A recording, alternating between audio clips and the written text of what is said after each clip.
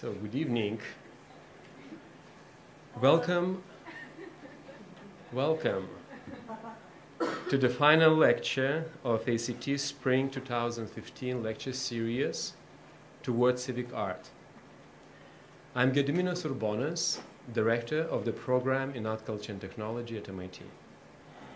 In 2005, when the Monday night lecture series was launched, it aimed to bring together artists, cultural practitioners, and scientists from different disciplines to discuss artistic methodologies and forms of inquiry at the intersection of art, architecture, science, and technology.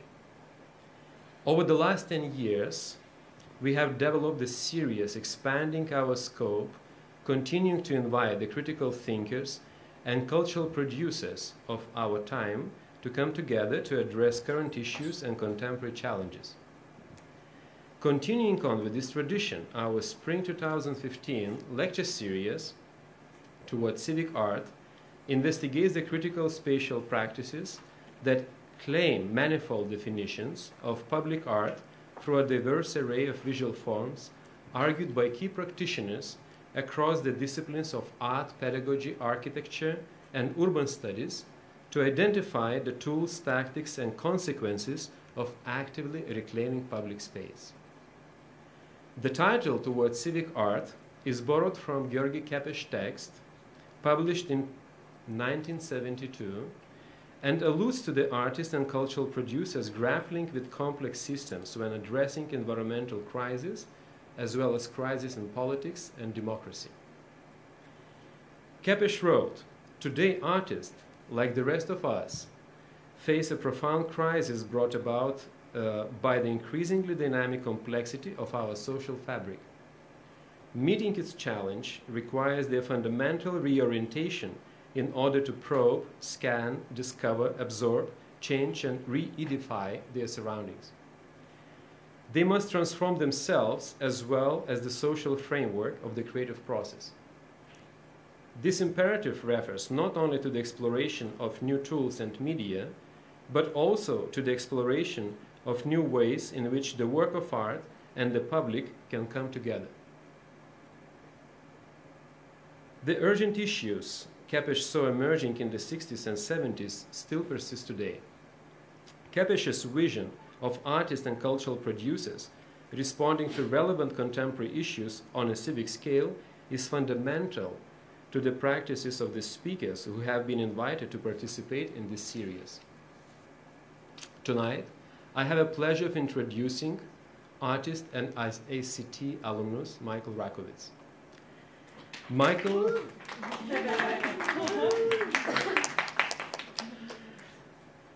Michael lives and works in Chicago. In 1998, during his studies here at MIT, Rakowitz initiated paraSITE, an ongoing project in which he custom builds inflatable shelters for homeless people that attach to the exterior outtake vents of the building's heating, ventilation, or air conditioning system. Michael's work has appeared in venues worldwide, including dOCUMENTA 13, PS1, MoMA, MassMOCA, 16th Biennial of Sydney, 10th Istanbul Biennial, Sharjah Biennial 8, Tirana Biennale, and Transmediale 5. He has had numerous solo exhibitions at venues including the Tate Modern in London and Lombard Freid Gallery in New York. He is recipient of 2012 Tiffany Foundation Award, 2008 Creative Capital Grant, and Sharjah Biennial Jury Award, 2006 New York Foundation for the Arts Fellowship Grant in Architecture and Environmental Structures, and the 2002 Design 21 Grand Prix from UNESCO. His work is featured in major private and public collections, including Museum of Modern Art, New York, Kabul National Museum, Afghanistan, and UNESCO Paris. In 2011, Michael commissioned by Creative Time for his project Spoils, a culinary intervention at New York City's Park Avenue restaurant that invited diners to eat off plates looted from Saddam Hussein palaces.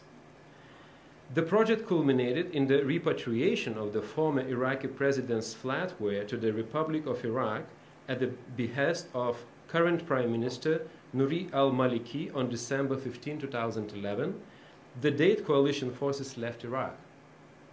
Enemy Kitchen, an ongoing project started in 2003, is a food truck serving Iraqi food to Chicago's hungry public, staffed by veterans of the Iraq War working under Iraqi refugee chefs.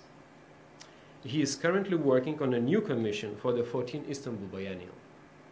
Tonight, Michael will discuss his work in the context of hope and antagonism at an intersection of problem-solving and troublemaking. Please join me in welcoming Michael Rakowitz.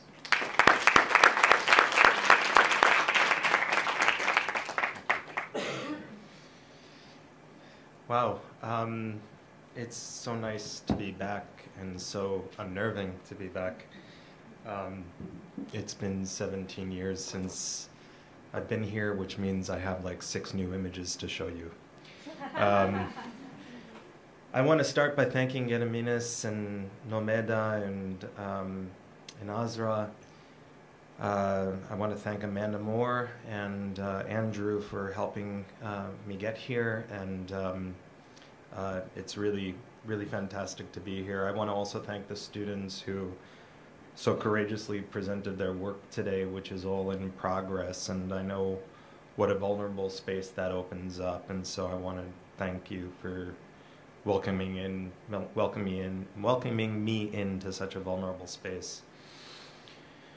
Okay, so in 2008, I spent a great deal of time in Redfern, a largely Aboriginal neighborhood in Sydney, Australia, producing a project that involved Indigenous citizens and organizations from that community for the Biennale. I was struck by the overt racism in the city, the ongoing crimes against and the displacement of Native Australians, now 248 years running. But there was something done as protocol that I felt kept the problems and failures visible and made them present, something I've tried to do in my own work for the past decade. In Australia, the acknowledgement of country is usually a statement or a speech made by an Aboriginal or a non-Aboriginal to show respect to the traditional custodians of the land. I've often believed that the best way to forget someone important is to name a building after them, so their name disappears into an address, into the architecture. I'm sure that similar things have been said about the acknowledgement of country, but as an outsider, I was incredibly moved when I heard this preamble spoken at every public speech. I thought about my own context as an American living on Indigenous land taken from its original inhabitants. To live up to my commitments to the citizens of Redfern, I made a promise to myself that I would continue to remind those who had forgotten. Since my return to the US, I have begun all my public lectures with this, an acknowledgement of country. We acknowledge the traditional custodians of this land and pay our respects to the elders, both past, present, and future, for they hold the memories, the traditions, the culture, and hopes of Native America.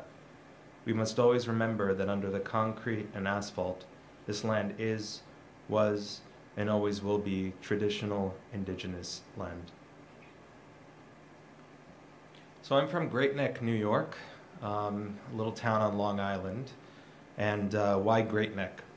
So when my grandparents left Baghdad and they emigrated to the US, they ended up in New York City for a short period of time, during which they met a Syrian man who said that a really great place to go and buy a house would be Port Washington, Long Island.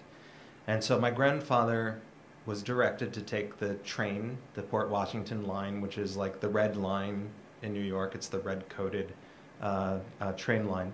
And he took it from Penn Station. Port Washington was the last stop. He fell asleep on the train not knowing that Port Washington was the last stop, got out at Great Neck, bought a house, and that's how all the Iraqi Jews ended up in Great Neck. So I grew up looking at these houses, these very nice houses in this suburban part of New York. And this is 6 Gateway Drive, which was a home for 2 years to F. Scott Fitzgerald. And it was in this house that he seeded the idea for The Great Gatsby. And so the west egg was supposed to be Great Neck, where east egg was supposed to be Manhasset, Roslyn, Port Washington. This is Andy Kaufman reading The Great Gatsby from cover to cover as one of his sort of uncomfortable stand-up comedy routines / performance art. He actually was also from Great Neck. My mother used to point him out to me at synagogue during Rosh Hashanah and say, you know, that's the guy who makes you laugh so much. That's the guy who lip syncs Mighty Mouse on Saturday Night Live. This is a house that you can buy right now in Kings Point on just, you know, part of Great Neck. And this is that same house juxtaposed with one of Saddam Hussein's palaces in Iraq. So that's about all you need to know about me. So I often get asked to participate on panels about what does art do and should it do anything at all, which is always, you know, such an aggravating set of questions that I feel furious enough that I have to participate.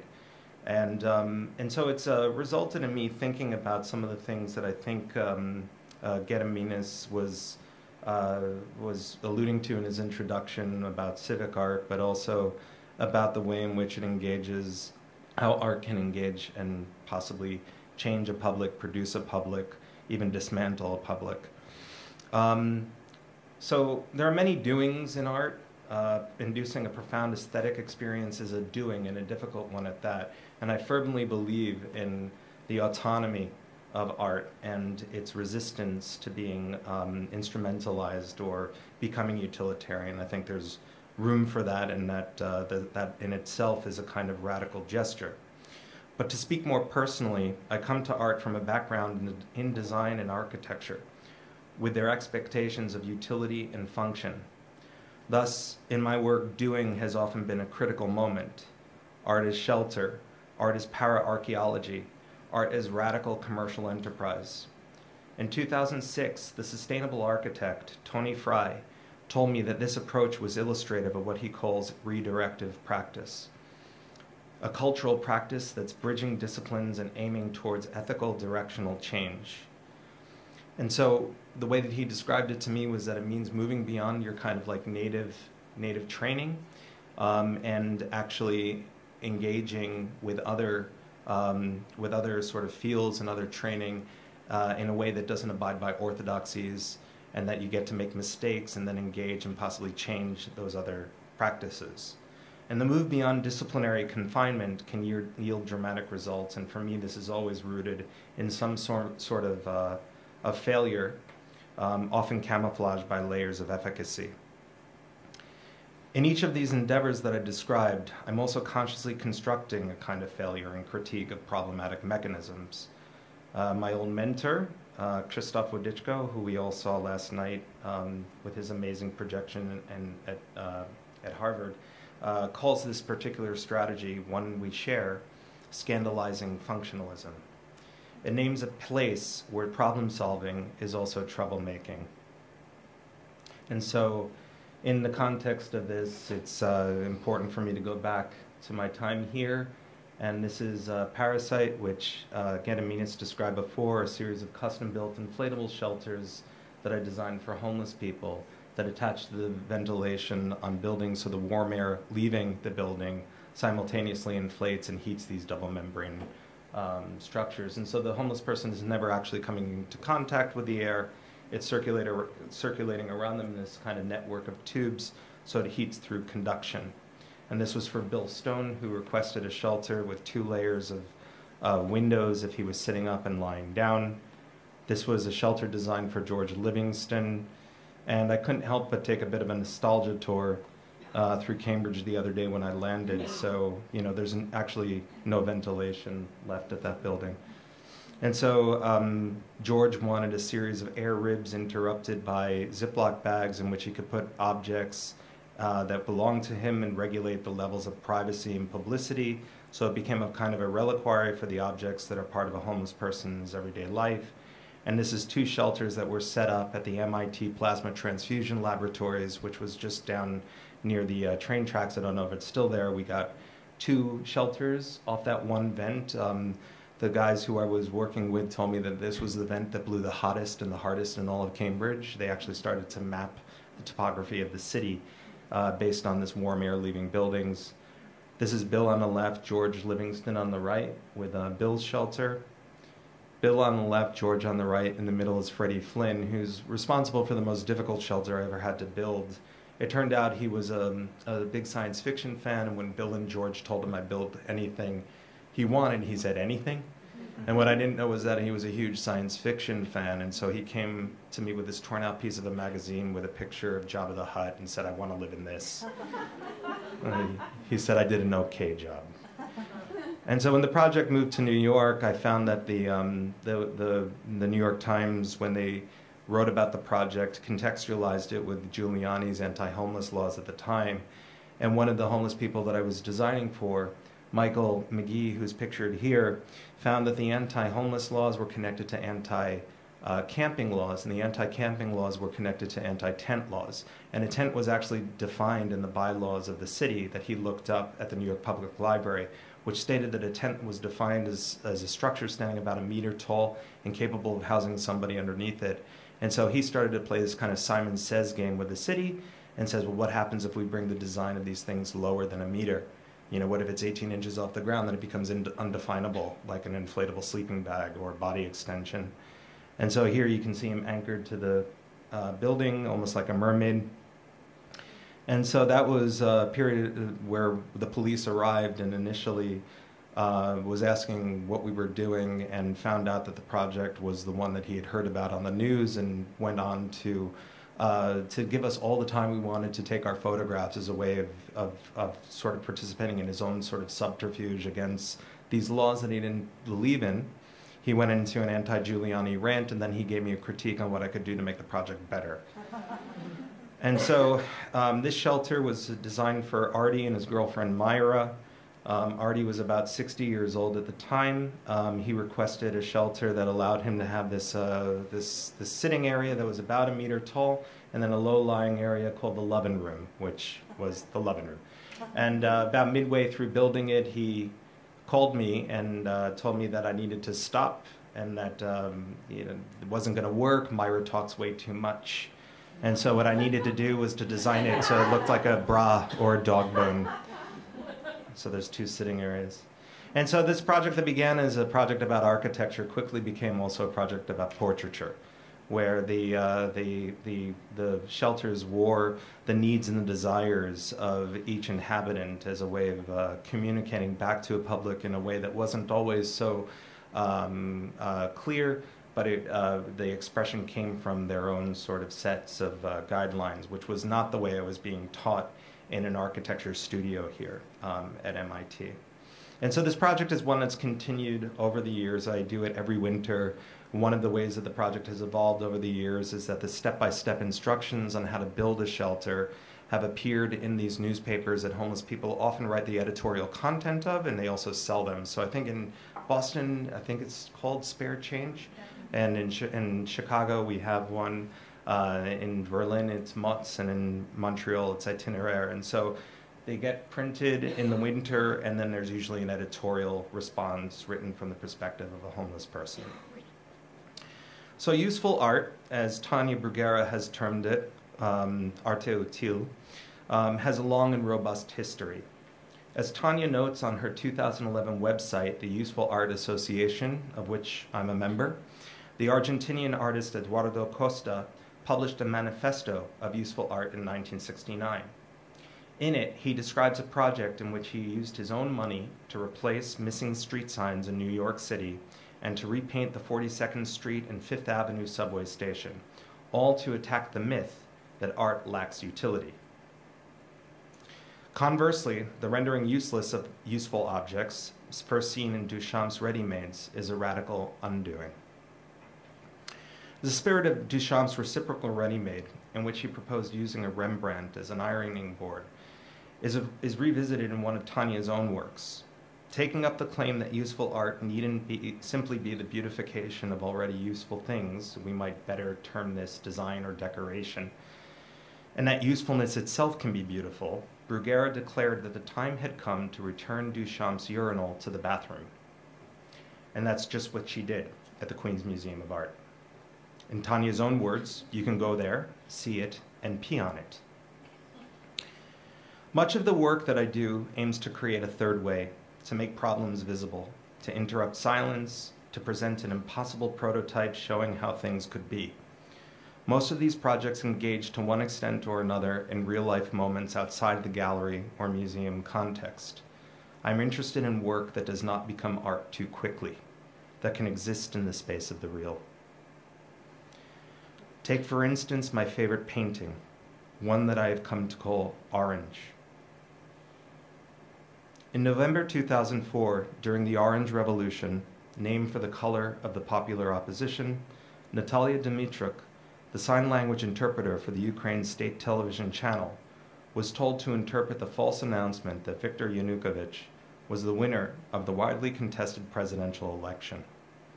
Instead, she tied an orange scarf to the inside of her sleeve, revealing it with every hand gesture, and deviated radically from the script of the live televised broadcast. A flash of orange. I'm addressing everybody who is deaf in the Ukraine. Our president is Viktor Yushchenko. Another flash of orange. Do not trust the results of the Central Election Committee. They are all lies. A final flash of orange. I'm very ashamed to translate such lies to you. Goodbye, you will probably never see me again. The ones to hear the truth first were those who could not hear. And so for me, this particular episode is really important because it actually is located in a space of historical failure. We all know that the Orange Revolution ended up not being such a great thing, but it also was a gesture that had emboldened other journalists in Ukraine to go off script, and their decision to tell the truth, to speak truth to power, is credited, very much to the way in which Yushchenko eventually did emerge as the winner. But we all know that Yanukovych is back, and so things are a little bit different. You might have a perspective on this that, well, you can correct me at the very end when we do our Q&A. But it also, for me, shows the way in which these projects can work as a way of creating publics and communities and kind of loose affiliations of people who are trying to do the same thing by doing these sort of public acts. So when I was going to school here, one of the things that terrified all of us as students, because the program was a public art program, was the idea of showing in a museum, which in one way seemed really taboo. But I've come to understand museums, thank God, as public spaces as well.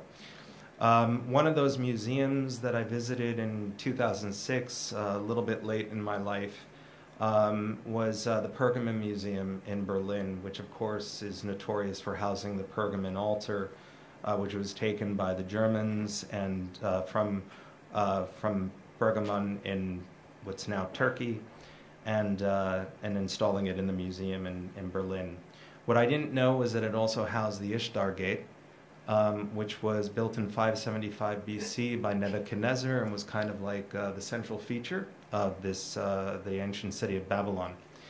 And the magnificent Blue Gate was brought brick by brick back to Berlin by the German archaeologist Robert Koldewey and installed in the museum, and any missing bricks were reconstructed by the museum staff so that the gate would give you the sort of full-on grandeur that might have appeared in the way that it might have appeared in ancient Babylon. It was through this gate that ran the processional way, which was used by the citizens of Babylon, by the priests during the New Year's celebration, on which they brought the statues of the worshippers and the gods to and from the Akitu temple in the north. The name of the street was Ajibor Shapu, which translated from the ancient Babylonian means the invisible enemy should not exist, which is like the coolest name of a street that I've ever heard. And it's like a Jenny Holzer truism. And it's also the name of this project.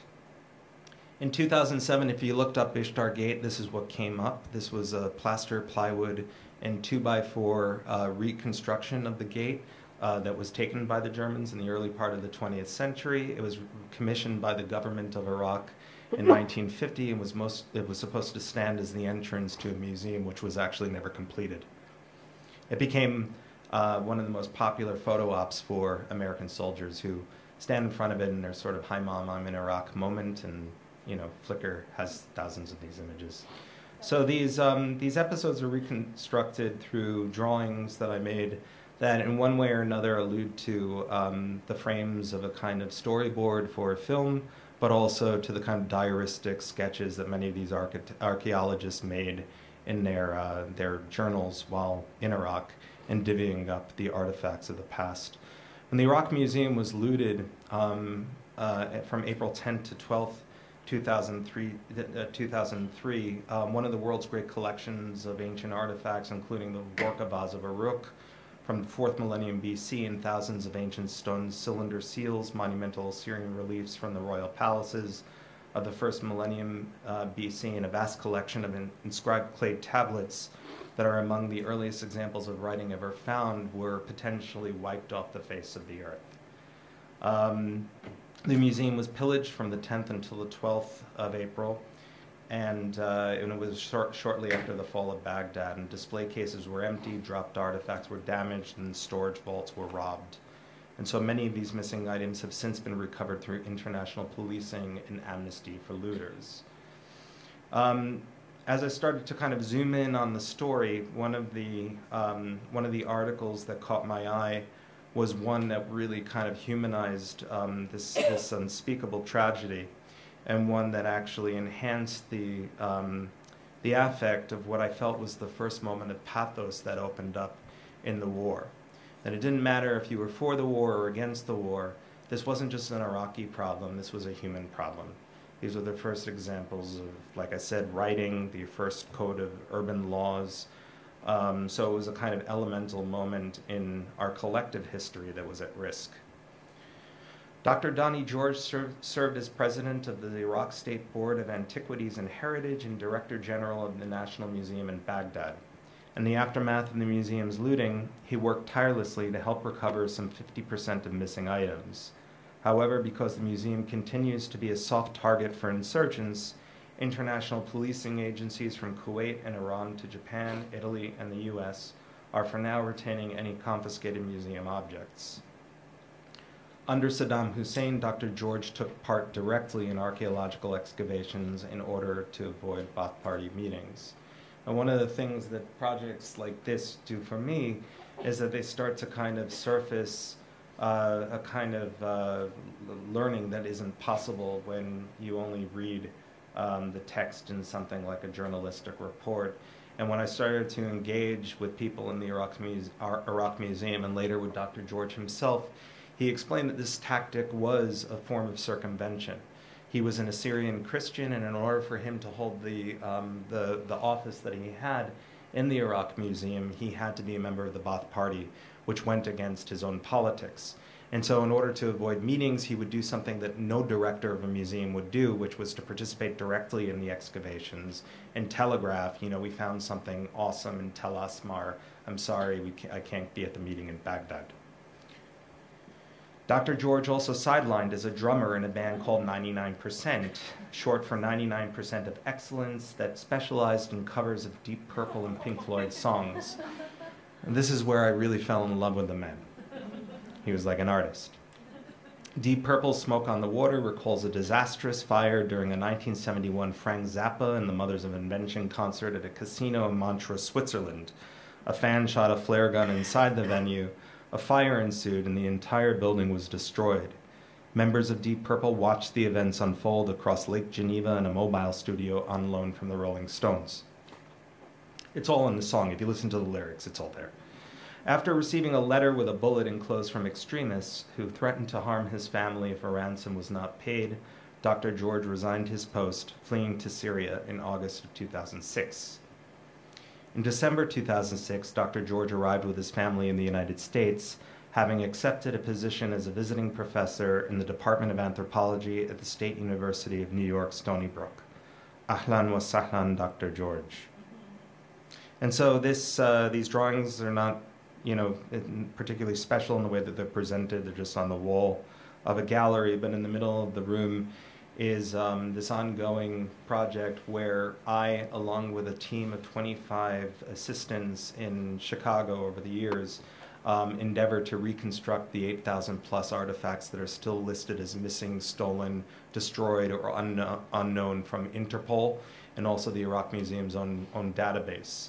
And so the artifacts are reconstructed to scale using packaging of Middle Eastern foodstuffs that are a kind of cultural fragment or remnant that one finds here in cities where there is an Arab presence.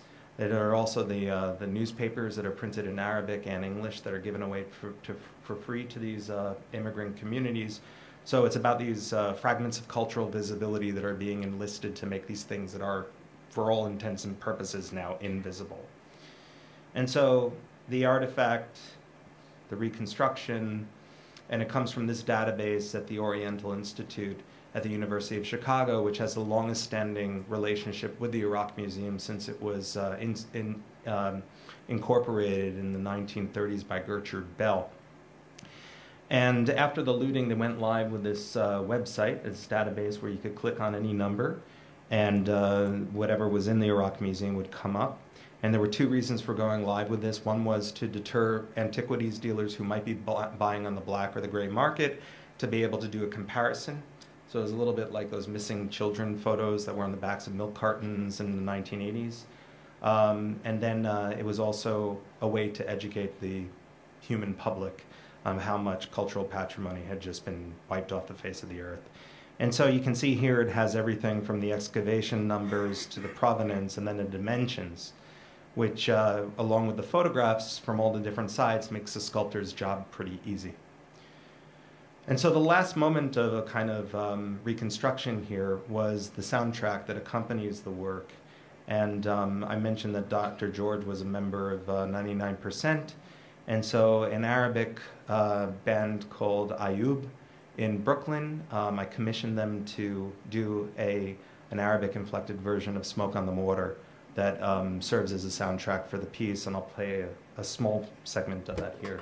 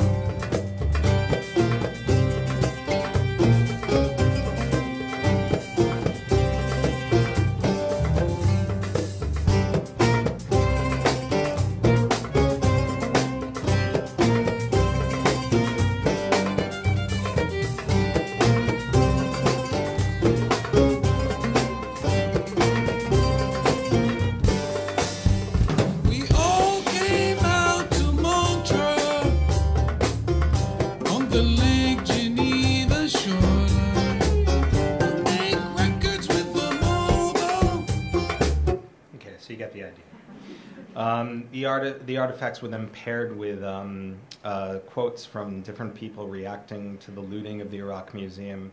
Everything from like Satan's favorite poet, Donald Rumsfeld, who was remarking on like how could there be that many vases in the whole country, to somebody like Donnie George, who told the side of the looting that I'd never heard. He says, "This piece has a very nice story. It was taken by two young men during the looting. They took 9 very nice pieces to their houses. They came to us after the looting and they said, 'Don't ask for our names or addresses. We were in the museum at the time of the looting. We felt very sorry because we could not stop anything.' Then they decided they would take things and bring them back when it was safe. And they did it. As soon as we had the American soldiers protecting the museum, they brought back the 9 pieces." So Dr. George, as you know, arrived, as I said in the drawings, in December of 2006. And this was all very coincidental. I'd been following his story, but I didn't know that his arrival in the U.S. was so imminent. And so this project opened in January of 2007. So I started to get a little nervous that this guy was coming from Iraq, running for his life with his family, and here's this weird artist doing this project about him in Chelsea. And so it ended up being that he was really kind of interested in it, and came to me and was really excited to meet me at this event where it was very moving. New York City's archaeology community had gathered to replenish his library with books because they knew that he couldn't travel from Iraq with the books that he had in his office. And so the thing that he was most interested in was he said, "Where did you get a picture of me playing the drums?" Because the art newspaper, which had actually followed his story from the beginning, printed this headline, you know, "Revealed Donnie George rock star," and it had the picture of him playing the drums. And there's no YouTube videos of 99%. There's no MP3s. There's no Google Images. And so I explained to him, you know, I went online and I found this picture of him looking kind of bored in a meeting, and then a picture of this guy.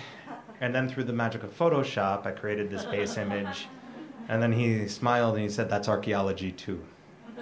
And the thing that was really kind of amazing was when I was in Chicago, I started to get these images.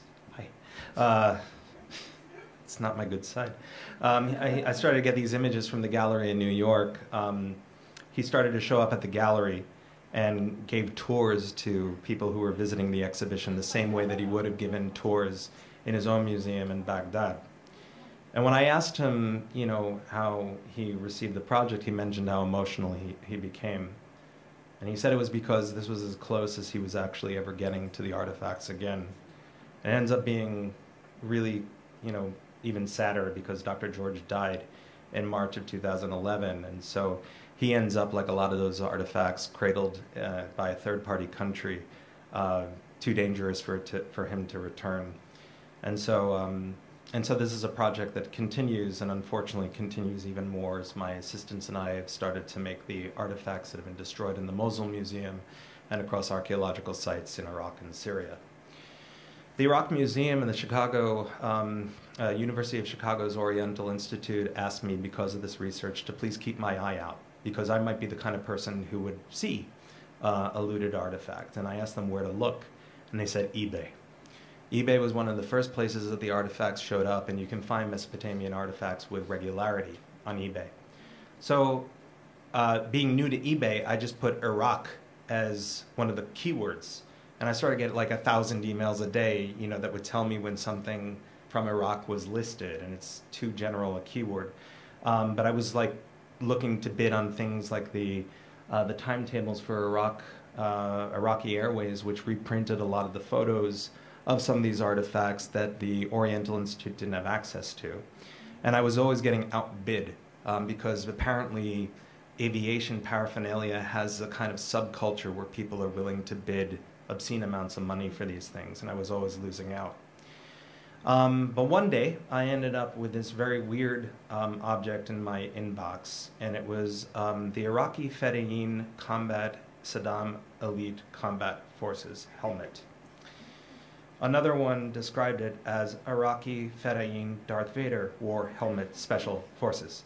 And it turned out that this was actually designed by Uday Hussein in 1998 at the behest of his father Saddam for the Fedayeen Saddam. They were a paramilitary group that would report directly to the Iraqi leader himself and not to the Iraqi army.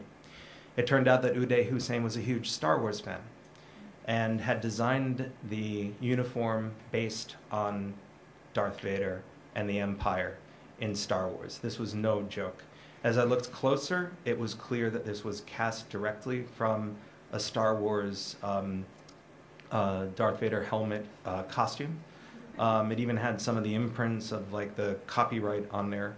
And it was a non-ballistic helmet. It was made out of fiberglass, the same fiberglass that's used in Charles Eames chairs. So it was purely for the way it looked and intimidation. And here's the comparison photo. These are not my photos. These are all from eBay, from different people who were listing this. So this became the, and these are them in action. This became the crux for a project that was first shown in New York and then later at the Tate Modern in London. This is Darth Vader being arrested by coalition forces. And when I started to read the testimonies from different soldiers who were on militaria forums, where a lot of these stories were being traded along with the, these artifacts that nobody seemed to want back, it was the most surreal moment for them during the war. This was the last battalion to fall in Baghdad, and for the American soldiers whose cosmology of good and evil was writ as thickly as it was by Bush, along with like the George Lucas, good side and dark side of the Force, said it was ridiculous to be seeing these Darth Vaders pop out from behind corners shooting at them. And so this is one of my favorite photos of like the residue of these things. Just before I got to MIT, as a student, I read this book by Samir al-Khalil, which was a pseudonym for Kanan Mekia. He came out already. It was called The Monument, which was about public art, vulgarity, and responsibility in Iraq. And I was really taken with this sketch that Saddam made himself of the Swords of Qadisiyah monument, which you've all no doubt seen on the news, which was meant to commemorate Iraq's victory in the Iran-Iraq War. And it immediately reminded me of the poster that hung over my bed when I was in elementary school after seeing The Empire Strikes Back.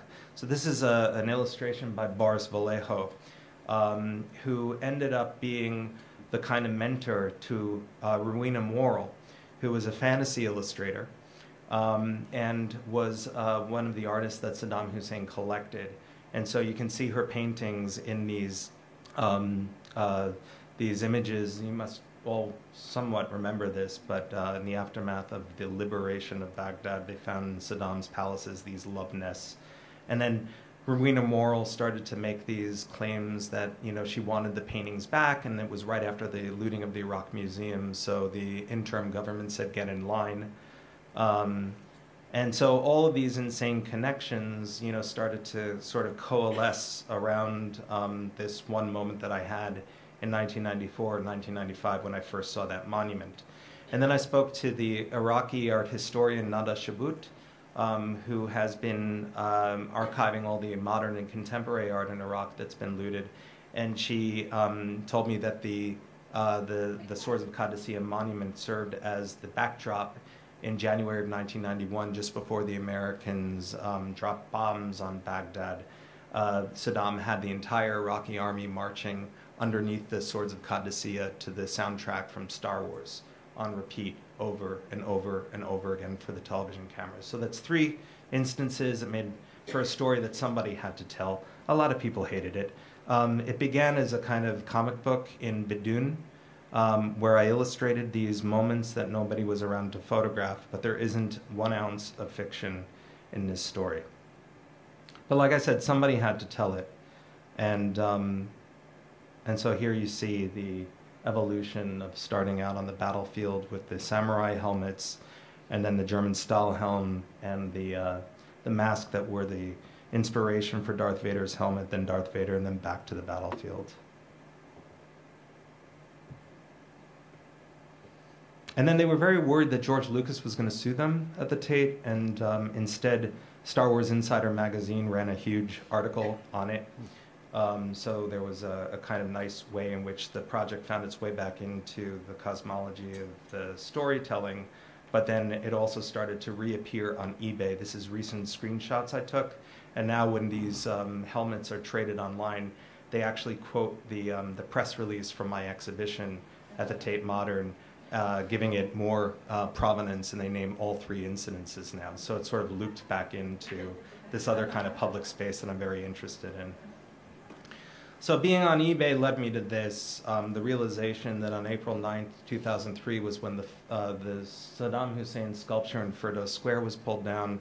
We all know this was a highly choreographed event by the American army. And I became very interested in the aftermath photos. Being interested in public art and in sculpture and in monuments, I always look for those moments when those monuments can really speak back to a public. And so it was in the absence of Saddam Hussein's body that I started to see the way in which the symbols of power were dispersed to the Iraqi public. And so here you see this man from Kurna standing on the top of one of Saddam's statues and reclaiming this as a space of power for himself. And then the shock and awe campaign led to the opening, for lack of a better word, of Saddam Hussein's palaces. And Iraqis started to loot the palaces and started to use his objects like chandeliers and chairs as everyday quotidian objects in their own homes. What I started to find on eBay, again, were like, what are the artifacts that nobody's trying to reclaim?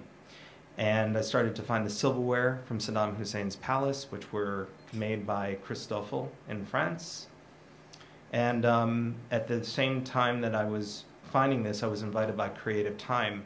I like working with suicidal institutions, you know, the ones that are willing to kind of do these impossible projects. And so I have to give them credit for being the only place that would go along with this. But I was invited to do a culinary intervention in an upscale restaurant on the Upper East Side in New York that was called Park Avenue Autumn. And so Marina Abramovich had done Park Avenue Winter when there was a winter menu, and then Paul Ramirez Jonas did the spring menu, and then Janina Antoni did the summer menu, and then I was slated to do the fall menu. And so they set up a conference call with me, the chef, the publicity representative of the restaurant group, and then also Creative Time. And so I told the chef, Kevin Lasco, that, you know, what I was interested in these high-end restaurants, they always tell you where your arugula comes from. They always tell you where your beef comes from. And it's a way of making the diner feel good. And I wanted to make the diner feel bad. And so I told them about date syrup.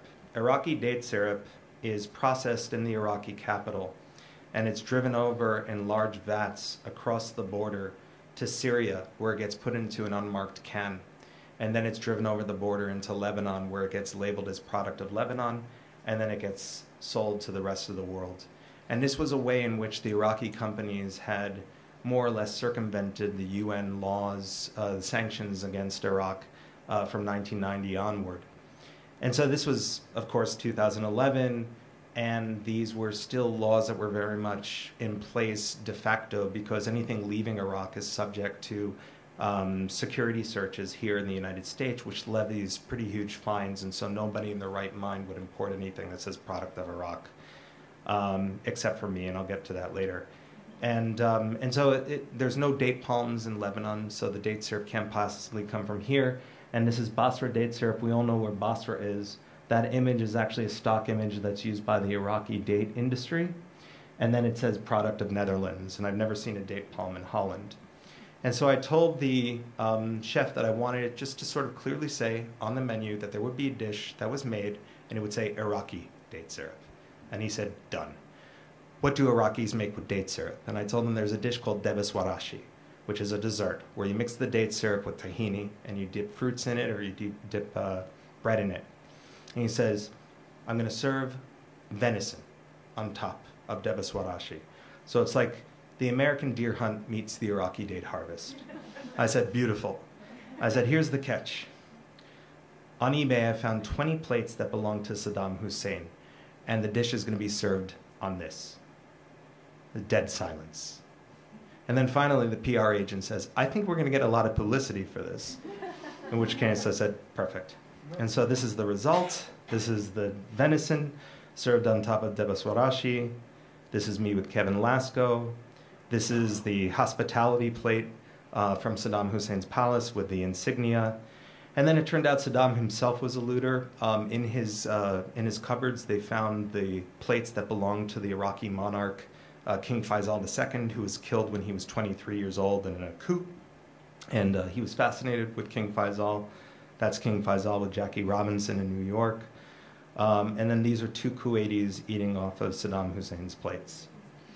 Now, this is how so the project is really meant to kind of like, you know, investigate this troubled triangle of the diner's tongue, the sweetness of the date syrup, which is usually the harbinger of good things to come and has a lot of metaphoric value in Iraq, and then the bitterness of the surface, which is twice bitter. It's not just the surface of Saddam Hussein, who we know was not an angel, but it's also getting to you through the vulgarity of the American war, and then the occupation and the subsequent execution of the leader. And so, in as much as the project is about consumption, it's also about refusal, where the diner actually has to perform their ethics. And this is how my work gets reviewed these days. This is the New York Post. Saddam does the dishes. 2 days before the project was supposed to end, I received a cease and desist letter from Cox Padmore, Skolnick, and Shakarchi. The email actually came from the State Department. telling us that and this is the subject heading of the email, surrender the Iraqi plates belonging to Saddam Hussein. So even the inanimate objects were given enough agency that they had to surrender. And so I said, that sounds perfect. This is the perfect end to the project. I can't believe you want Saddam Hussein's dishes back. That's fantastic. All I want is to be able to film the repatriation ceremony. And whenever any of the artifacts are found in other countries and they decide to repatriate them to Iraq, there's usually a ceremony. And I wanted to be part of that. And they said, no problem. It turned out that they wanted it a lot sooner than we had planned for. They initially said January 2012. And then I was in New York in December of 2011. And Ann Pasternak from Creative Time called me and very nervously said, are you in New York? It has to happen tomorrow. So I ended up at Creative Time's offices and helped pack up the plates. This is a U.S. Marshal investigating the plates and confirming their identity. And I'll let the video do the talking. In this way, I think the project follows through with a lot of the traces that I was interested in terms of where the object went, where it belongs, the history that's loaded inside of it. I'm somebody who doesn't believe in the destruction of monuments and in the tearing down of symbols of power that people may have resisted or may have resented. I think that's part of a place's history.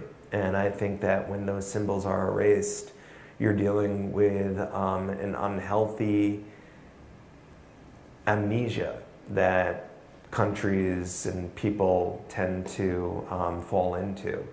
We're dropping them off right now to the Iraqi Embassy? Embassy, the Iraqi mission on 79th Street. Would it be The okay? Iraqi PM was in town. Bush. Yeah, Yesterday. with Obama. Wow. Got me on Bush. So he was hoping to bring them back on his trip back. Wow. So I don't know if it's going to happen that quick or not, but that's why they wanted to do it today. That's why they wanted it so quickly. Wow. Yeah, It came all the way from D.C. to request to get this done today. I was a little bit surprised that the Iraq mission to the UN would want back the symbols that the US and many of the people in Iraq had seemed so eager to dispel and to destroy.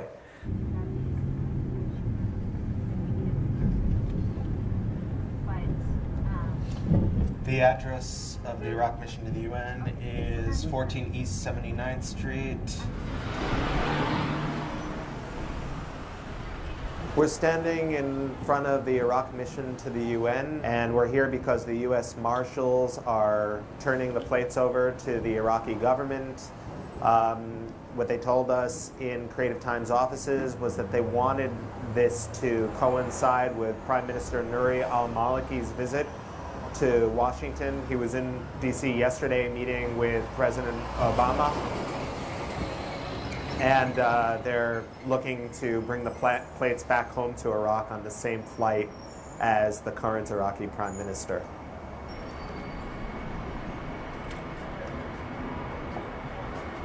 I think the way that embassies and missions work is that you're technically on Iraqi soil, or you're on the soil of the country of the embassy, and so we're on Iraqi soil. This is the first time my family's been back.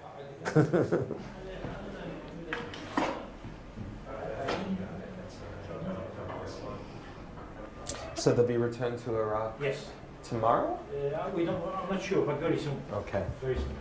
Will it go in a museum or? Should be. Should be, yeah. What I heard was that the plates were a gift from the Queen of England. That's right. Wedgwood china. So, and then the more recent china, all different places, Limoges, Italy. Thank you so much, and good luck. Thank you. And inshallah, good times ahead. Thank you very much. Thank you. Thank you. My pleasure. I had no idea. I honestly thought that we would be in some kind of office where people were getting passport visas or something else, and I never expected this level of the state presence. I mean, these people walking in and out of the room, opening the door, shutting the door. It was like a striptease. And then... So that's the ambassador's staff with the plates. And then on December 15th, 2011, they announced the end of the Iraq War and the troops coming back. It wasn't a yes men project this time. And the very bottom of the front page is this picture of the plate contextualized with the handing over of the sovereignty to Iraq. Best new thing in the world today is obviously the end of the Iraq War. Defense Secretary Leon Panetta saying today in Baghdad that Iraq is now fully responsible for directing its own path. The war ending as it should. Iraq now becoming its own sovereign country without our flag flying over it anywhere, without our troops anywhere in it. That's easily the best new thing in the world, maybe this decade. But there's another Iraq story that is ending as it should. It doesn't beat the end of the war, but it's pretty good. This fall, a Chicago-based artist got together with a New York City arts group and a restaurant. They put together an ambitious, big-thinking art project. They found on eBay dinner plates believed to have been looted from Saddam Hussein's palaces after the U.S. invasion. They bought the plates, and as an interactive art installation, they served on Saddam's flatware and plates venison with tahini and date syrup and pomegranates. The project was called Spoils. The artist said he wanted diners to think about how the plates got to their table. Quote, "This is about the symbols of power in that regime that have now come into the ownership of the populace that were living under Hussein," he told the New York Times last month. But you can't just buy Saddam's dinner plates on eBay. Not legally, anyway. When the art group was formally notified that the plates really belonged to the Iraqi people and needed to be returned, they agreed to give them up. So earlier this week, in what the New York Times described as a strange but cordial visit, the artist helped the U.S. Marshals pack up the plates so they could be delivered to the Iraqi mission at the UN. By Tuesday afternoon, the plates had made their way to D.C., where Iraqi Prime Minister Nouri al-Maliki was in town to meet with President Obama. The plates were then scheduled to fly back to Iraq with Maliki on his private plane on Wednesday, which is to say this ambitious, big-thinking art project ended as it should have. The Iraq War is over. Iraq is a sovereign nation. And one of the very small things that means is that they get their stuff back, too. Now it's time for the last word with Lawrence O'Donnell. Have a great night. So, you know, one of the things that happens in a work like this is that, you know, it ends up becoming part of a larger story. And the story that I was actually the most interested in was the fact that they wanted the symbols of Saddam's regime back. And one of the things that I explained last night at dinner with the ACT faculty was that when you think about the symbols that Iraq has adopted since, you know, stepping towards sovereignty, they took the flag and they removed the 3 green stars. And those 3 green stars were a pan-Arabist symbol that emerged in the 1960s when Iraq wanted to join the United Arab Republic that was under the umbrella of Nasser's Egypt and Syria. They had the 2 stars, which Syria still has as its official flag, and Iraq put the 3rd star with this kind of utopian hope that it would join this kind of pan-Arabist state. They removed those things, but they kept the calligraphy that Saddam Hussein wrote in between in 1991 that said Allahu Akbar. You know, so for me it's interesting that these symbols end up being repatriated, and the subcutaneous layer of what that means is one of those histories that I think has yet to sort of surface as a kind of critique of the American invasion and the sanctions and the years through which Iraq has been dehumanized and villainized. Going into more culinary projects, it's important just to kind of cover one of the topics that Gediminas mentioned in his opening. This is my grandmother in the middle, Renee Shamoun. From Baghdad. The photo, I think, is from the 1930s. To her left, or to our left, to her right, is her sister Marcel, and that's their friend Leonie. And so I grew up in my grandmother's house hearing these amazing stories about Baghdad. One was about a scorpion that lived in the basement, and I liked scorpions when I was a kid. She also told me stories about the singing towers that told the time. And for a kid who had a lot of troubles with numbers growing up, the idea of somebody singing the time was a lot more interesting to me than learning how to read a clock. And what I found out over the years was that she was talking about the minarets, and that she kept time as an Iraqi Jew living in the capital, hearing this kind of religious sound, which was very much a secular sound. It was very much a part of public space. And so in 1991, about 7 years after my grandmother passed away, the first images that I saw emerging from this kind of magical city that she told me about were the green-tinted CNN images of bombs falling and destroying pieces of architecture that I would never see. And this was the first political moment in my evolution as a human being, was the moment when the place that my grandparents fled to was about to bomb the place that they fled from. And as soon as these images came across the television, we were sitting at dinner, watching it happen on TV, and my mother blocked the TV, turned to me, and said, "You know, there's no Iraqi restaurants in New York." And I didn't know what this meant. This was like a riddle. I didn't know if this meant that she was going to quit working in my dad's office and open up a restaurant, or if this meant something else. And clearly what she was saying was that Iraqi culture was not visible beyond antiquities, oil, and war. And I'd grown up with the only context of Iraq in the news being the previous 8 or 9 years in the Iran-Iraq war. This is my mother and my family, and this is her cooking during Rosh Hashanah. Typical dishes that are found in other kind of Middle Eastern cooking. This is mashi, or as the Iraqi Jews call it, mhasha, the stuffed grape leaves and eggplants. This is a kubba dish that's made with pumpkin. And so I started to think about what my mother said about the fact that, that there was no Iraqi restaurants in New York. And I started to think about the cultural puncture that gets created as a result of war. And one of the things, again, that I mentioned last night at dinner was that you can't walk very far in Paris without coming across a North African market or North African restaurant, which is very clearly a kind of mirror image of the way that French occupation and war has happened in that continent. And we don't have the same geographic proximity to Iraq here, of course, but it kind of made me think that one of the modes of resistance should be that an Iraqi restaurant should be open on every corner in American cities. On September 14, 2001, I was walking in New York just shortly after the attacks, and I saw a line of people that went 2 blocks around St. Mark's Place.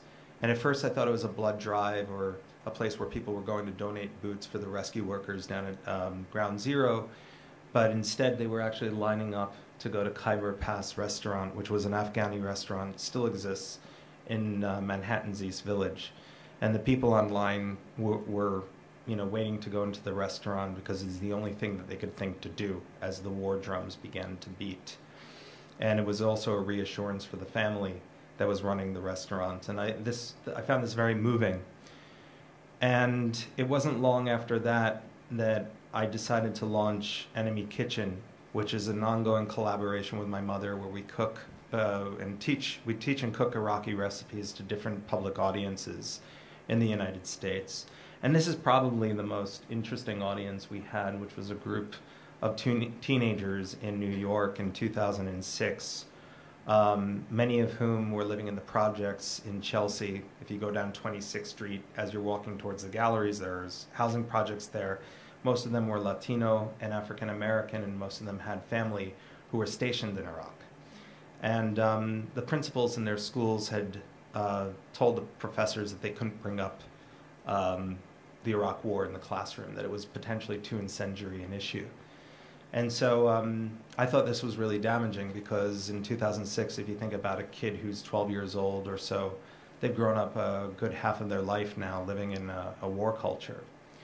And so my idea was to just kind of present the cooking classes as a way in which an encounter could be created, where they were employing a kind of sculptural technique to make these dishes, and then they would just speak. And they were fearless. One student walked in after 3 weeks of making this and said, "We make this nasty food. They blow up our soldiers every day, and they knock down the Twin Towers." And so my agenda was not to mediate. It wasn't to proselytize. I just kind of wanted to create a space where fearless listening could enable fearless speaking. And so they said, this other kid said, it wasn't the Iraqis who blew up the Twin Towers, it was bin Laden. And then another kid from the stove says, it wasn't bin Laden, it was our own government. So in this one moment, you have the panoramic snapshot of everything from like this sort of purposeful misinformation, the conflation of Iraq with 9/11, the mainstream belief, and then the conspiracy theory, which is still a very healthy space to be in, actually. And after 10 weeks of teaching these students how to cook Iraqi food, they said to me, you know, this class is ending and we know all about your food, you don't know anything about ours. Couldn't we teach the last class? And so I fantasize all the time about, like, you know, the class without a teacher, or like the students taking over. And so I said, of course, absolutely, it makes a lot of sense. And then they said, do Iraqis make fried chicken, southern fried chicken?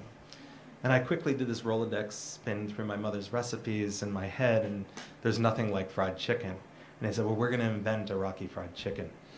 So the next week, they taught me how to do a sort of soul foods shake and bake.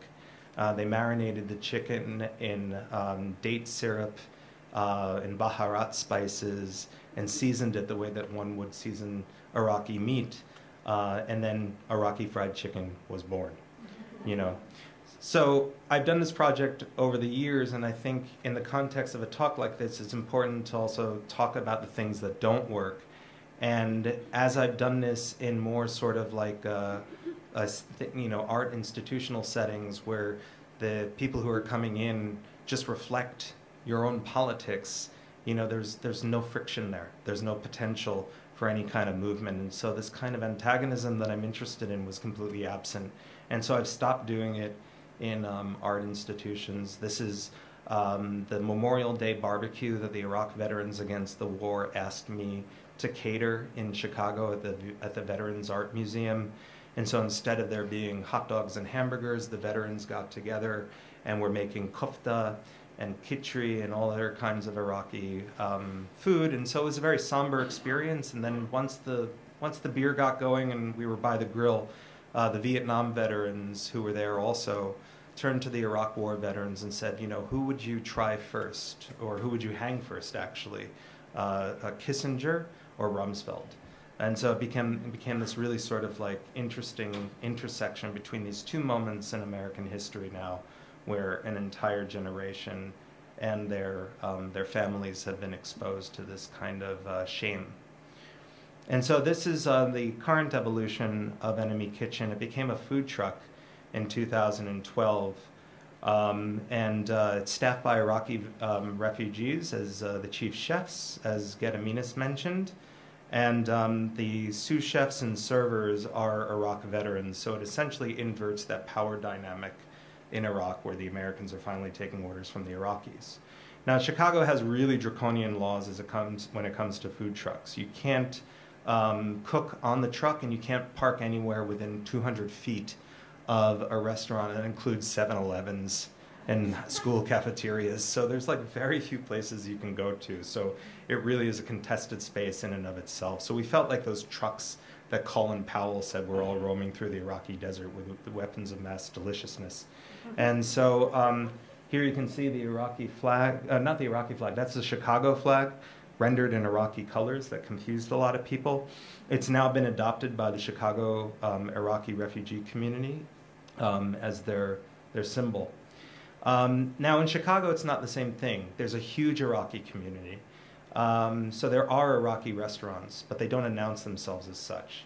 And the restaurant I partnered with as the host kitchen, and who now own the truck, was a place called Milo's Pita Palace, or Milo's Pita Place, which says fine Mediterranean cuisine.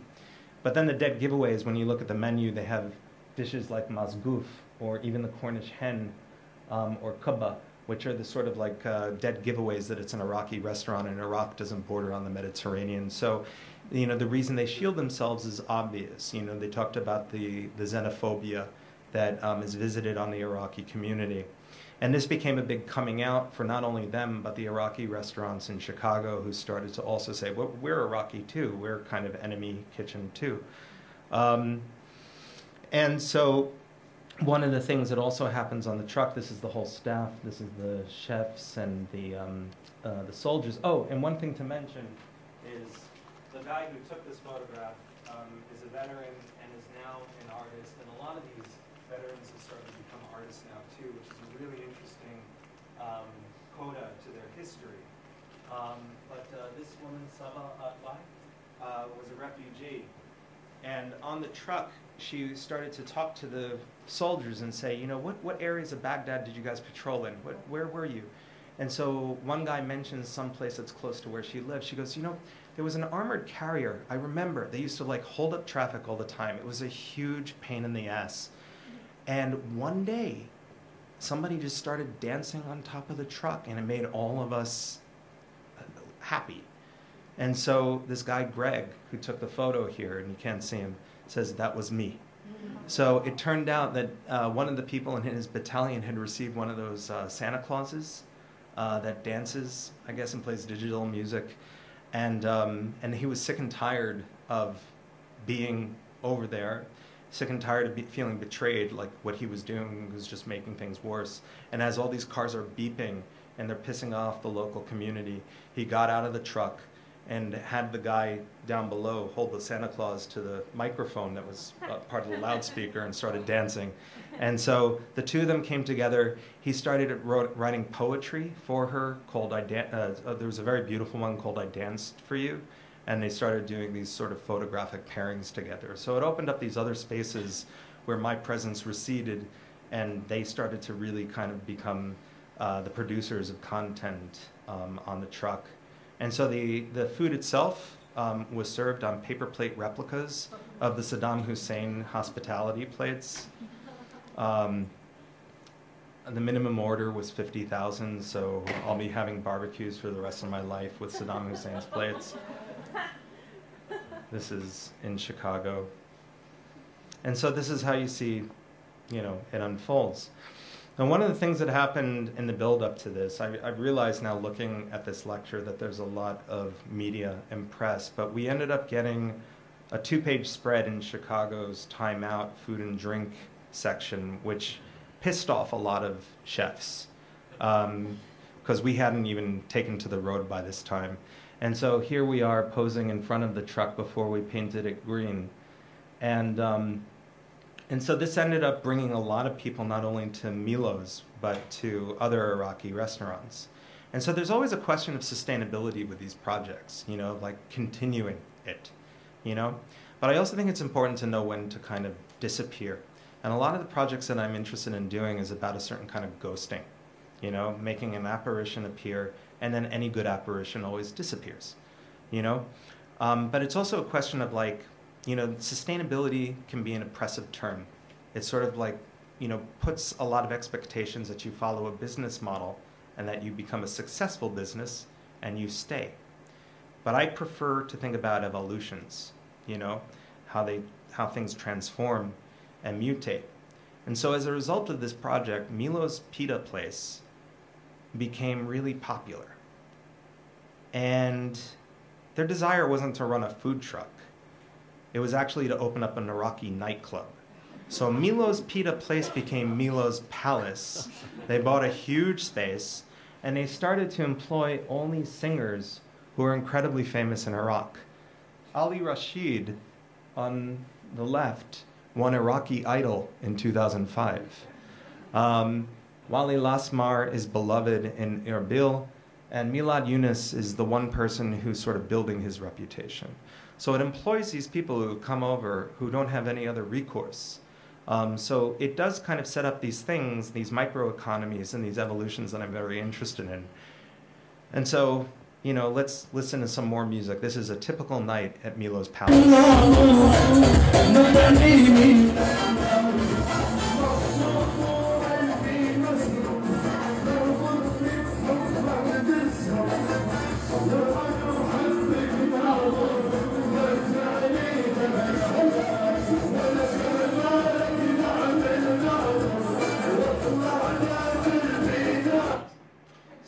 guys see that video, whenever I go to Milo's, and I go a lot, I'm always taken by the fact that these are Iraqis smiling and having an awesome time. A lot of them are from the north.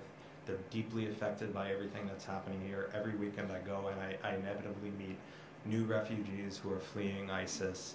And so, I don't know, maybe that's a good place to end. I sort of DJ'd a little bit. I didn't want to do a canned talk. And again, Aminus was telling me how Krzysztof's last talk was all DJing. And so I moved around a little bit. I don't know how far we got, but I don't know. Is it, you want to stop? I don't know. Yeah? Yeah.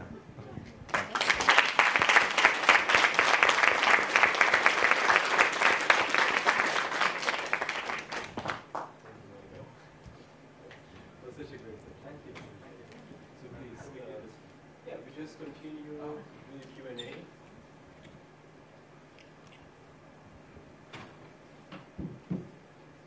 Because we have big discussions here about real art and real. Yeah. So thank you for making us laugh for real. But speaking about art and real, you mentioned Tania Bruguera, and you mentioned the arte utile, or the useful art. And we have this ongoing discussion in the studio and especially in the seminar on public arts, public sphere, as we also discussing art's relationship to economy, as well, and your work, what we witnessed tonight, you know, specifically deals with what you describe as microeconomies, or these kind of like narratives that perhaps override, you know, the grand kind of like narratives of economy, right? So opening up new alternative avenues for the economy. But getting back to kind of like, you know, to this idea of art and the real, how real is art? Well, I think it's very real. I mean, it's there, and you know, I think real is a relative term, of course. You know, it's I like a lot of invisible art. I like a lot of work that's conceptual and propositional and aspirational, but doesn't yet exist. I mean, that was one of the reasons why I loved architecture so much, was because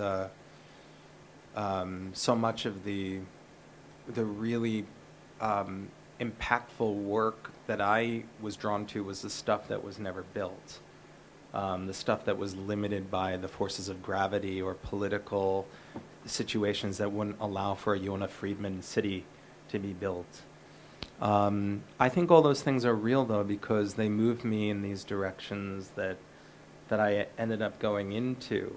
And so I think that, you know, it's again like the presence of the sign language translator being able to do something that's impossible in that moment, but through a moment either of subterfuge or circumvention, or in this case, like the propositional, and it ends up being impactful. And it may not be impactful on quantifiable levels that would say that, you know, this thing yielded this change here and it changed the history of the world. I mean, and it, you know, but I'm also, you know, for me the scale is, it doesn't matter if it's incredibly atomic, or if it's collective, or if it's on a global level, you know. So I think that, you know, the space of art, you know, or the question of whether, you know, is art real? I mean, of course it is. I think it also opens up that radical space of the imagination. I mean, it was Magritte who said, no matter what oppressive circumstance he lived under in Europe, they could never colonize this, you know?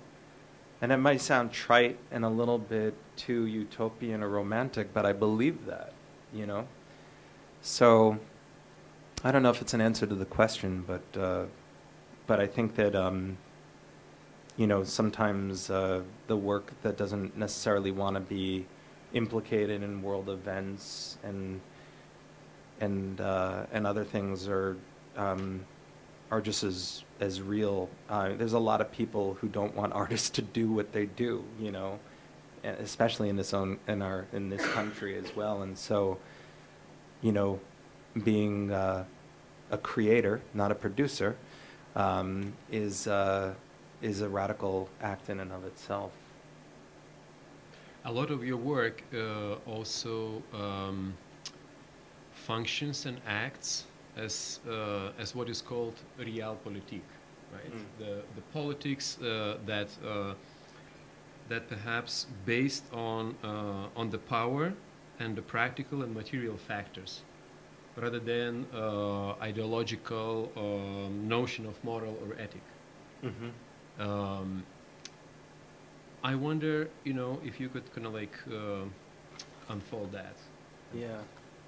Say the last part about morals and ethics again. Right, because you know, even with your proposition of a troublemaker, you know, or kind of like, or the dinner that you're describing as disruptive. Right. Yeah. You kind of like working this thin line, you know, like, and this thin line in some instances or some projects that kind of perhaps also can lead you into the court or the lawsuit. Right. And in some other instances, you know, into this kind of like larger questions on morals or ethics. Right.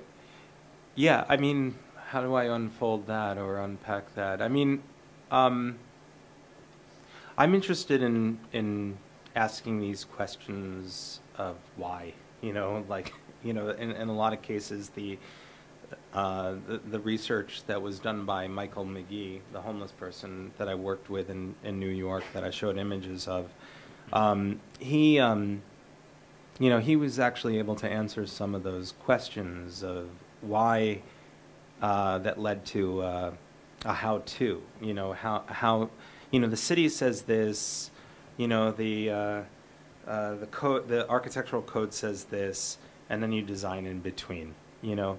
And so I'm interested in not necessarily blatantly breaking a law, you know, like for me, going out and simply breaking a law is just too direct an approach, but finding moments that allow for porousness or agility that wouldn't normally, you know, come to the surface as one of those places where you can, you know, move things around in a city and end up with the real questions, you know, about like who owns warm air coming out of a building. You know, thankfully that's not been regulated. You know, those kinds of things end up being like really fertile spaces for me to imagine, you know, a city's future without government, you know. And, you know, when it comes to the morals or the ethics, I mean, that's where I'm really not interested in essentially creating a, you know, some sort of model, you know. I want to question those very things, but it's not as though I'm, you know, poisoning everybody with ricin, you know, when they're eating the, you know, the venison. I'm actually trying to create tensions through which people start to regard the provenance of their food, and then also the objects on which the food is served, and then that ends up connecting everything. And so when those things are performed, you know, that's where I think things happen and things start to really get discussed. And otherwise, you say realpolitik, and then I think about also politeness. And the one thing that I am dead set against is polite art.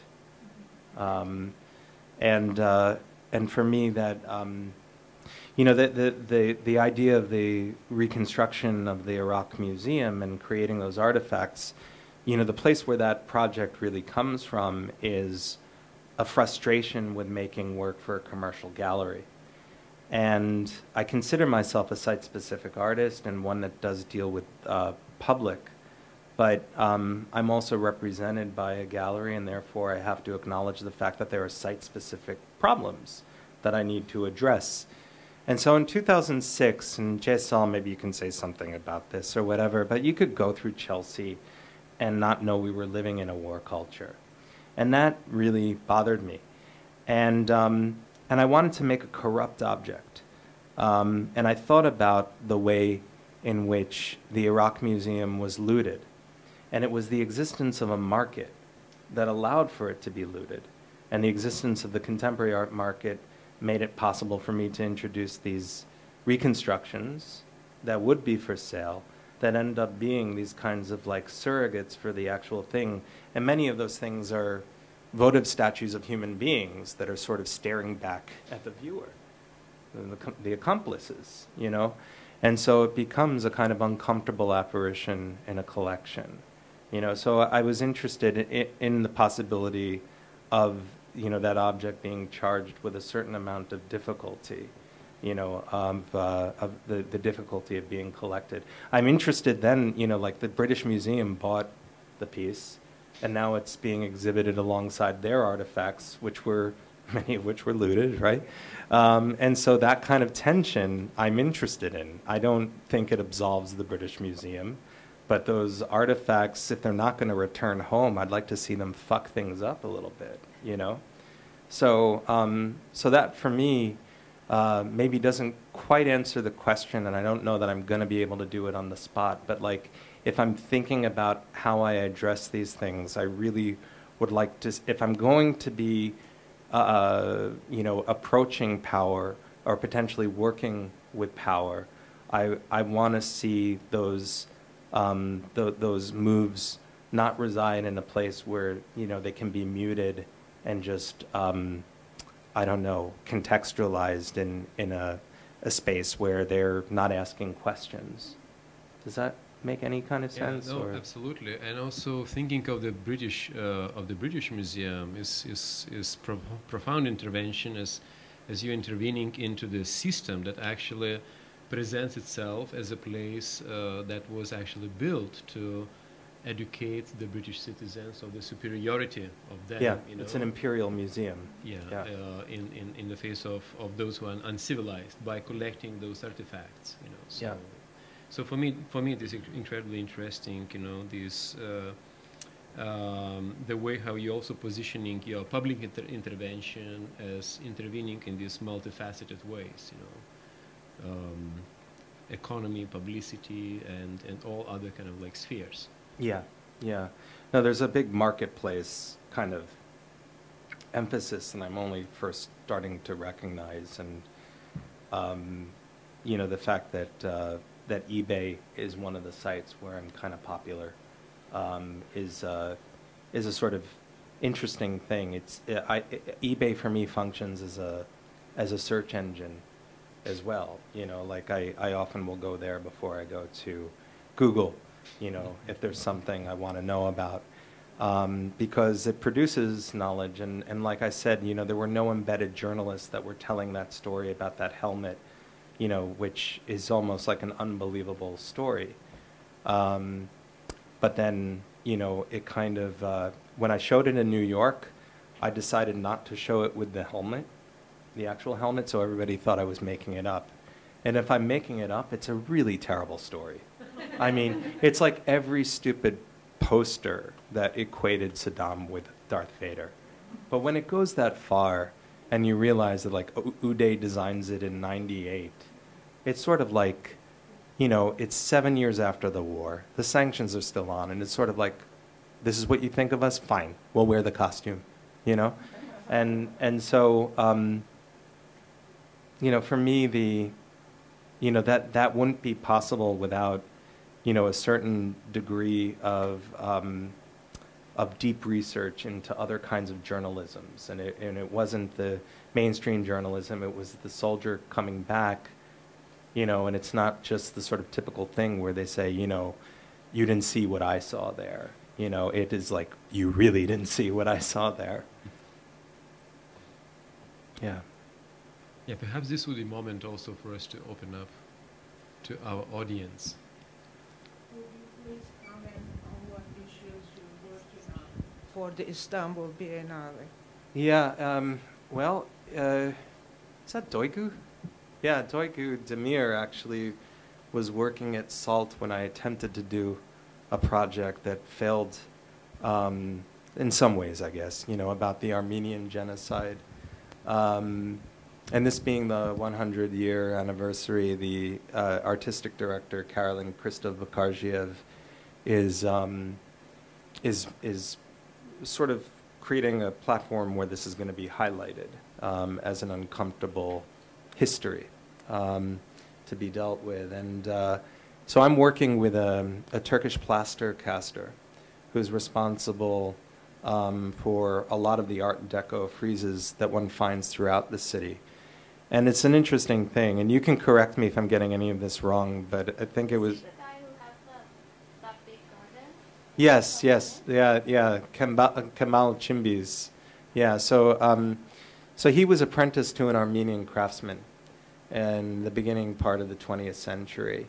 And it was very rare for a Turkish person to be working under an Armenian craftsman. And most of the craftsmen were Armenian. It was a menial job. You know, it was considered menial to be an architect. And in fact, Mimar Sinan was Armenian.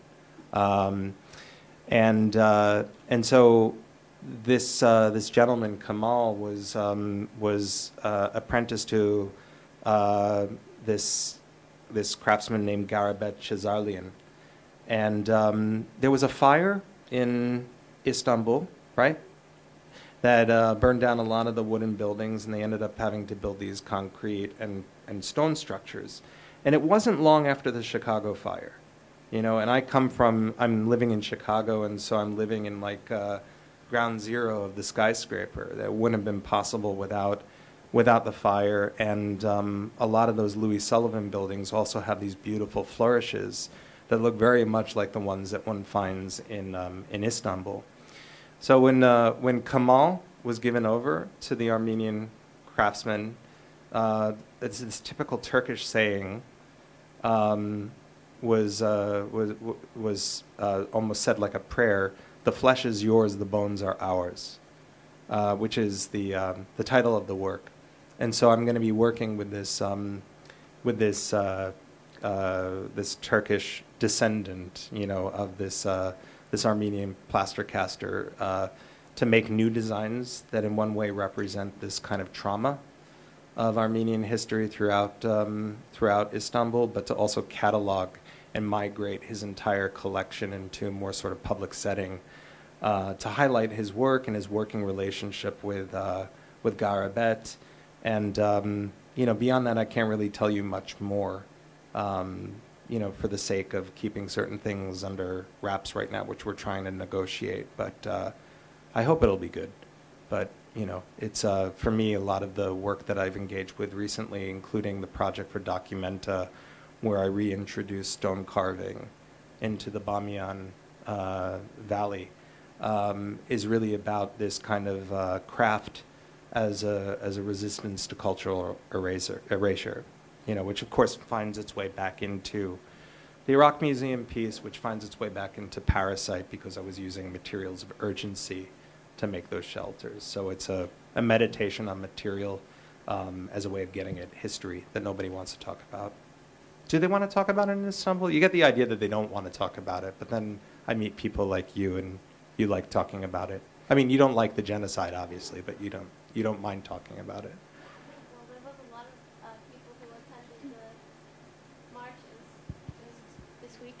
Yeah. Well, I think a lot of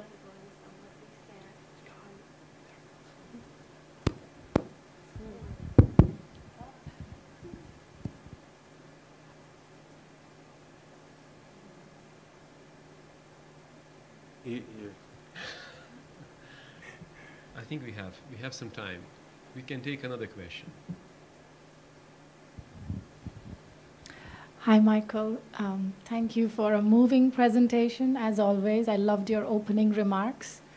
I just wanted to go back to this idea of ethics again, which was raised. And I always think of your work that I've witnessed in the last 15 years as a practice of making visible the problem, as you very clearly stated today and eloquently stated.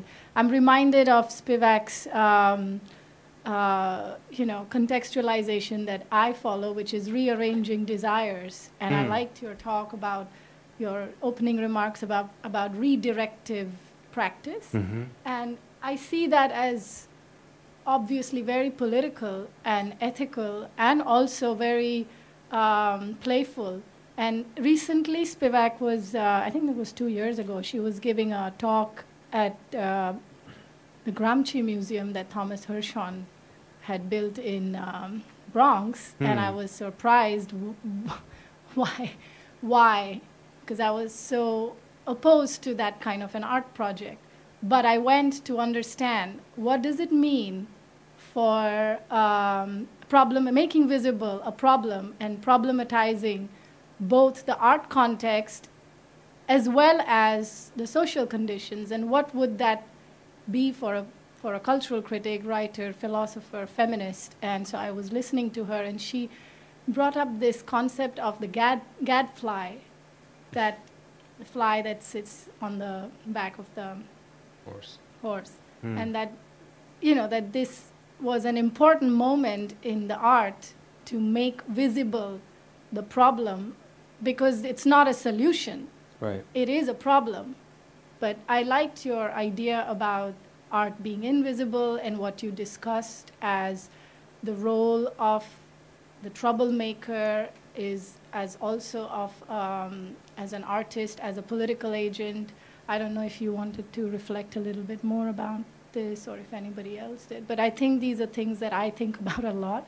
Also about the invisibility of the artist's hand. I mean, there's a whole legacy of that, of refusal to make art be co-opted. Sure.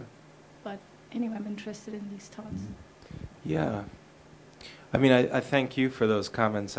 Thinking about rearranging desires is a really beautiful way of connecting with that concept of redirective practice, and I'll remember that. Yeah, I feel as though simply making the problem visible is not something I really want to stop at. I try to create moments where things can evolve, and either evolve without me, or I maintain a practice where I return to things. I have numerous projects that I've tried out several times, and it didn't quite go the way that I wanted it to go the first time around, or, like with Return, the project where I reopened my grandfather's import-export company to import the Iraqi dates. The first iterations of that were relatively, they fell short, and they were smaller venues. I was not totally clear on what I wanted to do. But then when I won the New York Foundation for the Arts, grant for architecture and environmental structures, I was like, oh, now I can import dates. But then NIFA was like, but that's not architecture and environmental structures. And I said, I'll show you how it is. And I sent them a picture of all the date boxes stacked up in Baghdad. I was like, that's a structure. And that, you convince people along the way in a circumstance like that, and that's a little bit of a flip story. But if I think about, the ways in which that project kind of connected to an aftermath, it's usually intangibles. Like, they're things I can never predict, but I'm wholly devoted to an open system. Like, we were talking today about, I forget what it was called, what Terry Knight introduced us to today, like spatial grammar shapes. Yeah, and it was really systematic. And on one hand, I liked it, and on the other hand, I'm like, well, I was terrible. Like, there were people putting together puzzles, and it's like Scrabble. I'm bad at it, and it's even with those shelters, there's a great book that's in the MIT library here that has Thomas Herzog and Friado, and they give you actual patterns on how to make things, and I could never follow them. So my mind doesn't work in this kind of linear way, and so I'm very embracing of an open system that can sort of take on a life of its own. And so with the dates end up traveling the same path as Iraqi refugees. They actually never arrive, and what ends up coming in is a token, but the dates end up telling the story of Iraqi refugees as they get caught up in the refugee traffic coming out of Iraq in 2006. But in the midst of that, and in the aftermath, I started to get emails from American servicemen who were over there one of whom actually put together a PowerPoint on my project to present to his commanding officer to ask off of his security patrol so he could go and help the Iraqi date farmers. And then he wanted to find out about setting up his own store afterwards, and kept in touch with me, and still keeps in touch with me, and asked me if the import laws have changed, which sadly they haven't.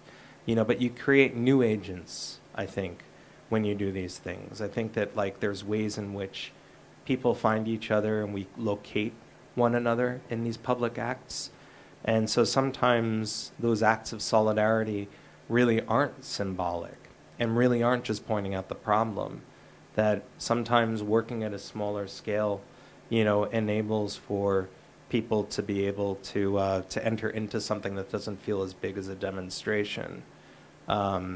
And then ends up, you know, continuing to be that gadfly, I guess, you know, annoying the horse until things change. And, you know, and that's why I keep calling these projects ongoing. You know, like I still return to them. The problem hasn't disappeared, so the project isn't going to disappear. It doesn't mean it won't evolve and become a different thing, but I think that Spivak's use of that illustration is a good one. You also could use the roadrunner, which annoys, you know, just sort of pecks at a rattlesnake until the rattlesnake dies of annoyance. And then they eat it.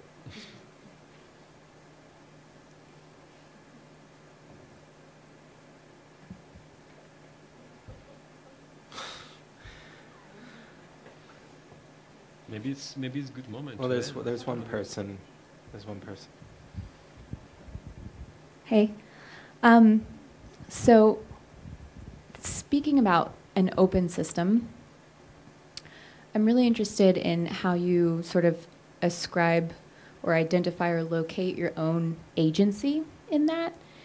And, you know, particularly thinking about the one thing that humans like freak out about with open systems is that they're unpredictable. And I'm wondering, you know, this is what, like, so I study urban planning, right? The last thing we want to do is risk, right? We don't want to risk anything because things are at stake. And I'm wondering how, in your work, how do you, like, reconcile with risk and with the inability to predict the unfolding of an open system, if that matters to you even. But for, you know, how do you sort of deal with objective, right? Right. In that kind of scenario? Because I think what you're doing is like true in a really fundamental way. And so I'm just wondering how you deal with some of the more like human emotions that go along with handling that, I guess. Yeah, that's a great question. My experience with it is to just, you know, to maintain a certain amount of agility and flexibility. You know, that the projects never actually do exactly what I thought they were going to do. They always yield some other kind of knowledge at the end, or they take a turn and something else happens. And I think I just don't want to overdetermine anything, especially if it's something that's live and is something that people are coming to. One of the things that Dennis Adams said when I was a student here in an interview was that he believes in a public art that enlists its public or enlists its audience as vital contributors in the construction of meaning, or the production of meaning, or the creation of meaning, you know. And for me, this is a really beautiful way of talking about these projects. You know, I have to go slow. You know, a lot of these projects unfold over months and months and months, and sometimes years. And I think that they're never as interesting, you know, when it's just me. You know, and in the case in point, the paraSITE began in a classroom with a bunch of really stupid drawings and architects basically talking each other out of one another's projects and tried to talk me out of my project. And it wasn't until I walked past, like, you know, that bank that's on the corner of Massachusetts Avenue and the train tracks, where I saw a group of homeless men, and I showed them the drawings, and I said, is this bullshit, or can we work on it, you know? And then, you know, once they found out I was an artist, not an architect, because, like, if you're an artist, you're more like them, you know, they agreed to work with me. you know, and I started to develop it even after the class had moved on, you know. And so I think it's, in some ways, it's like following a curiosity down to its sort of like finest, you know, pixel. But at the same time, you know, when you come in with something and you're not just saying like, all right, let's do something together and there's no proposition, I think that as an artist I have to kind of go in with a proposition and to do something that may get me in trouble, you know, or have people react in a way that they disagree with it. And it's like, well, fine, how do we fine-tune this? And I'm working on something in Cleveland about that right now, which is based on coming up with a proposition that can never actually happen. But then it actually ends up creating 1,000 other propositions that the people I talk to end up workshopping with me. You know, and I find that that's the space that I'm interested in. In Sydney, Australia, when I did that project, I faced so much opposition, you know, and it was from the Aboriginal community thinking, here's this white guy, and I'm from the United States, and it's 2 strikes against me immediately. You know, and I'm going to be like every other journalist who comes through that neighborhood and ends up giving the city ammunition for taking over the central business district and getting rid of their Aboriginal housing. And Christoph said to me something to me once when I was here, Christoph Wodiczko, and he says, your first task is to survive. So you survive that bombardment or that resistance, and then you come back. And you keep coming back, and they realize that you're serious, you know? It's a little bit like the gadfly, but not being so annoying and not being, you know, against it. It's like wanting to work with people. And going slow, you know, and not having any kind of preconceived goal. You know, it's like the goals actually are multiple ones. And to keep rewriting themselves because the projects change over time. I don't know if that helps, but yeah, I mean, that kind of fear of risk is one of the reasons why Yona Friedman hasn't designed a city yet. He's going to die soon, so you need to get rid of that risk, that fear of risk. Your urban planners will help that, yeah. I don't know if he's going to die soon, but he's in his 80s, right? Yeah.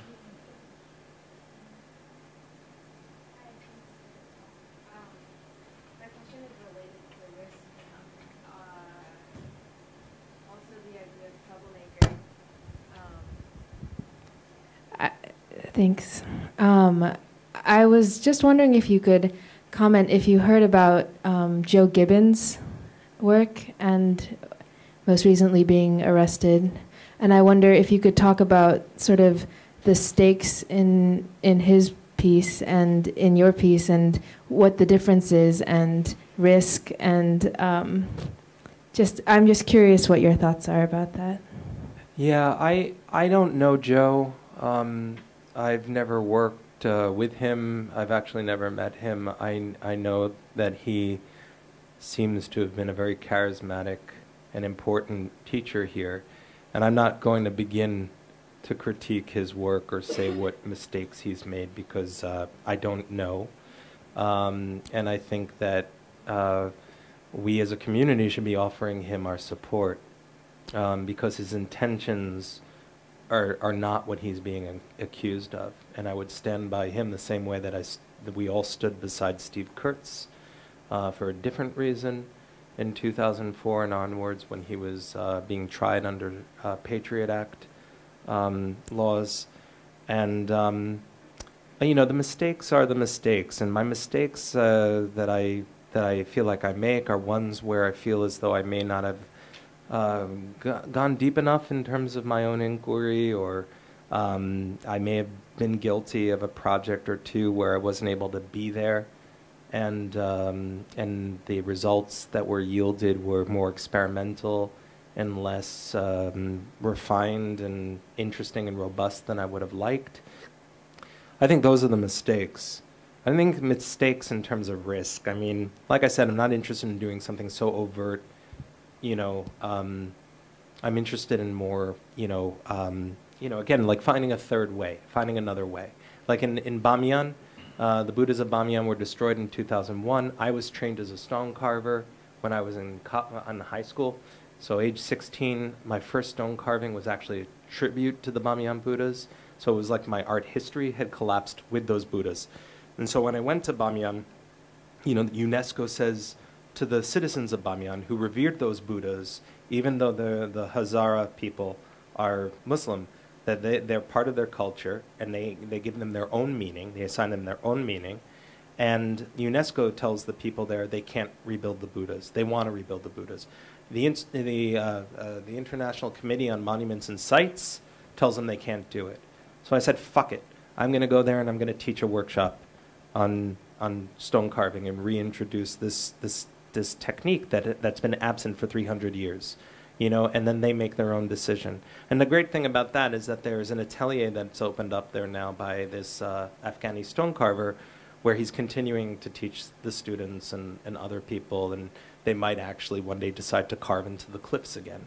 You know, that to me is interesting, you know, but, you know, there's no reason to stop them, you know, from doing it, and giving them, you know, the agency to speak for themselves and not to allow for other people to purportedly speak with this Western, you know, gaze on what Eastern antiquity should look like.